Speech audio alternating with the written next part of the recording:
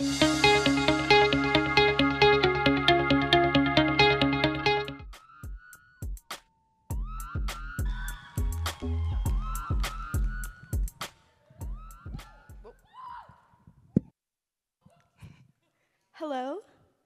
my name is Estie Kung, and my classic poem is Atlantis, a Lost Sonnet by Eavan Boland.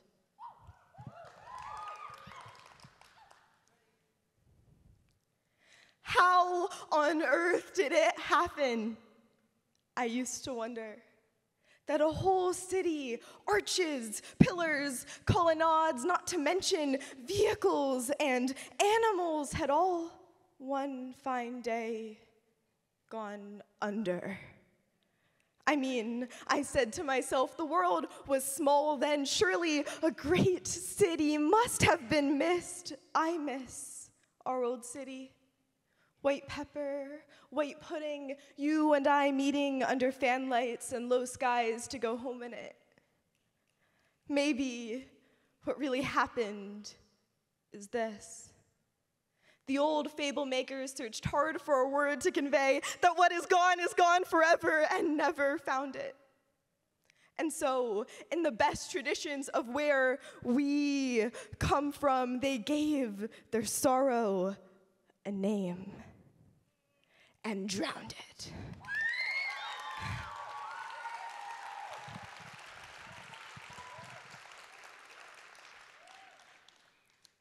And this is my response, Faultline. We live in the city of stars. Despite our dark sky, because we know the stars have fallen, nestled in the hills behind window panes and in streetlights.